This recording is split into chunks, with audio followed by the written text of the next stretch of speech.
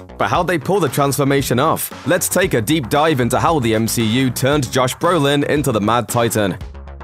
According to the visual effects supervisor Kelly Port, whose company Digital Domain worked on creating Thanos for Infinity War, the number of people it takes to complete a major studio movie's visual effects has exploded in recent decades. Marvel's own Iron Man 3 has over 1,800 people credited in its visual effects department alone, a dramatic step up from the special effects-heavy blockbusters of decades past. Port said to The Verge, "We were reflecting back on Titanic days, the late 90s, where a big effects film would be considered around 300 shots, whereas Infinity War, in contrast, has over 3,000 visual effects shots."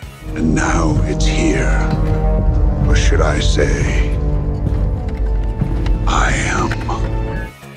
Speaking in an interview with Art of VFX, Marvel Studios' overall VFX supervisor Dan DeLue gave some insight into the amount of work that goes into a movie's visual effects before anyone's even powered on their editing rig. Speaking of Avengers Infinity War, DeLue said, "This movie wasn't grounded like Winter Soldier or Civil War. It involved 8 to 10 foot tall aliens and battles on other planets. We knew the movie was going to be massive and had to plan accordingly." The company's plan, according to DeLue, involved dividing up the movie into individual sequences that would be awarded to separate VFX houses. Each house would get a sequence that would tell a complete narrative. This way, each house could maintain the look and feel of the sequence while minimizing the need for shared shots.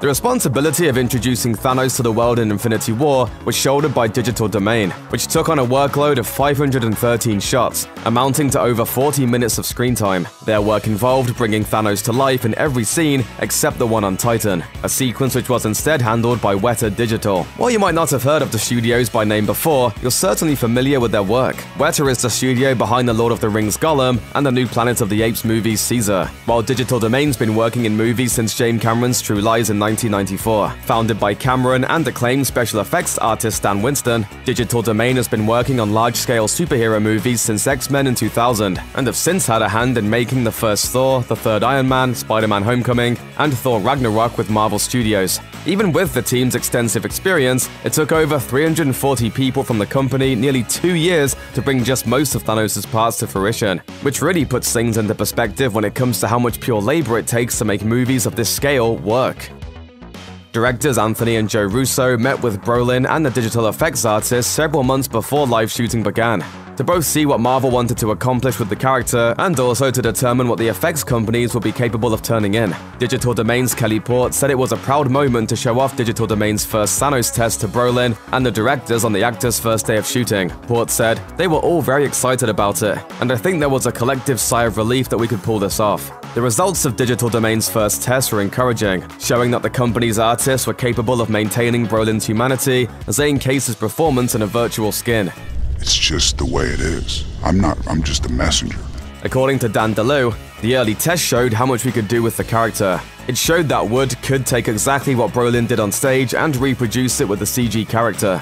The test put Brolin at ease, letting the actor know that he didn't need to oversell his performance to make the character feel alive. As Kelly Port put it, "I think what was really great about his reaction was a sense that he did not, as an actor, need to overplay the acting." Seeing that the effects team would be able to effectively translate a lower-key Thanos performance and all of its subtleties was a boon to the filmmakers, especially Brolin, who was worried about how he would come off in a motion-captured performance. No one was more nervous about bringing Thanos to life than Josh Brolin. Playing the Mad Titan wasn't as physically demanding as his live-action performance as Cable in Deadpool 2, but it was emotionally draining. As Brolin described it, "I was more nervous doing that than I've been for a long time." Brolin at times found himself having a hard time striking an imposing presence while wearing an unflattering motion capture suit. Brolin said, "You've got to walk around in a onesie and imagine yourself as an actor with some impact. I'm sitting there and I'm looking like I look, which is not 700 pounds. I'm purple and 8 feet tall." To record Brolin's performance, the production installed motion capture cameras all around the movie's sets, allowing other actors more space to interact with him. The movements of his body were recorded by those cameras, while close-up shots were recorded by HD cameras that were attached to a helmet and pointed back at his face. All the footage was then put into a massive database, with every tiny movement of Brolin's face being used for reference when it came time to replace his features with a computer-generated Thanos model. The goal, according to Kelly Port, was to have the CG model match the emotions of the real-life actor. Port said, "We look at the results, you look at Brolin side by side with Thanos. Is he conveying the same emotional expression? Is he conveying the same emotion with his face? And we make a subjective call." One of the more interesting hurdles to overcome in bringing Thanos to life wasn't making sure that he looked like Josh Brolin, but rather making sure that he looked like, well, himself. Fans of the MCU have been anticipating Thanos' arrival ever since the end of the Avengers in 2012, when the big purple space monster first turned to the camera with a sinister grin. This was years before Brolin was ever cast or considered for the part in Infinity War. So how did the pre-existing Thanos from prior movies fit into the character's final form? According to Port, the Digital Domain team started their Thanos modeling with the old look, and slowly incorporated Brolin's features. There was no magic to the process, just a long back and forth between their teams and the people at Marvel. Port said, "We tried to find that balance, but we did introduce more of Brolin, I think, than in previous Thanoses in the films." The effects team's efforts weren't immediately met with enthusiasm. Upon the release of the first footage of Brolin as Thanos, many fans criticized the new look, finding that too much had changed between the initial and final versions.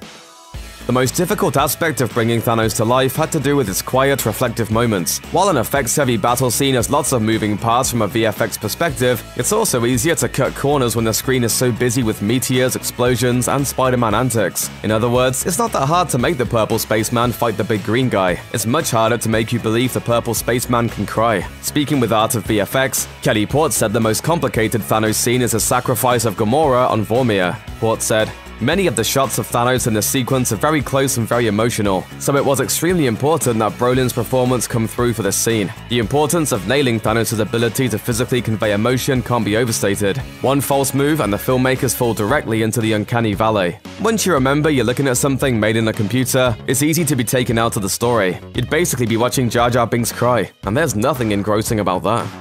How rude!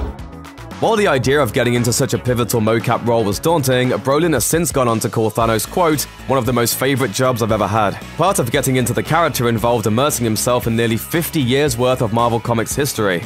Of course, Marvel Studios didn't just send Brolin to the local comic book shop with a gift card. According to Brolin, "They sent me over this Bible, just all this information. It was a massive thing, and yet even that was maybe a 16th of what there was to learn." As anyone who's ever read comic books is well aware, the internal consistency of the characters and their stories can sometimes be a nightmare, especially as characters mutate across decades under different writers. The comic book and Marvel world is not only extremely emotional to people, but so in-depth, there's no way to learn it all. But you try to do what you can. I started reading and I was in awe. The cliche goes that eyes are windows to the soul, which is really just a way of saying they convey subtlety. They squint or widen to show fear, shock, or focus, conveying emotion through tiny micro-expressions. And when it comes to a monstrously evil figure like Thanos, seeing those emotions can make all the difference. According to Anthony Russo, who co-directed Infinity War and Endgame, even though he's despicable on so many levels, there's a part of Thanos that is very empathetic. He has a very complex inner life, and he's not all bad. The filmmaker also called Josh Brolin a performer who's capable of delivering that kind of complexity, where you have that level of violence in him, but at the same time you have that level of sensitivity. All of Brolin's acting work would be for nothing if Digital Domain proved incapable of mapping Brolin's face onto a monster. But fortunately, the studio was up to the task. According to Port, what we really focused on is the eyes at Digital Domain, and there's a ton of work and a huge amount of detail around that. The company doesn't treat the eye as one object, but rather as layers of intersecting objects, making the final product feel more complex and alive. All of this goes a long way toward making Thanos feel like a real person, and that realism, in turn, makes him so much scarier. Another one of the tricky parts of animating a CGI character has to do with making the audience believe the character actually exists on the game plane as real actors. The most important element to focus on in this aspect is lighting. According to Port, if the lighting is not good, it won't look photoreal. A CGI character starts off being lit by nothing.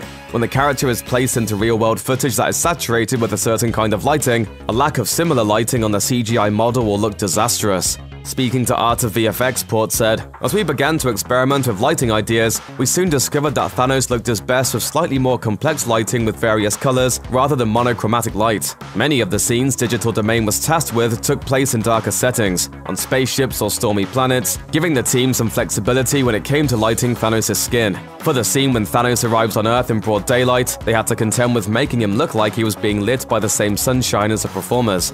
Port said, "We found that having Thanos walk through the dappled light of the trees was very effective for integrating him into the shots and giving him depth. The years of work paid off with Infinity War's debut." During an interview conducted after the movie's release, Port said, "The excitement of the audience's reaction seeing the film for the first time was really cool for me. We do it for the love of the craft, but we also do it for the love of entertaining. The reception from the audience is so rewarding. It means a lot." Check out one of our newest videos right here. Plus, even more Looper videos about your favorite Marvel movies are coming soon. Subscribe to our YouTube channel and hit the bell so you don't miss a single one.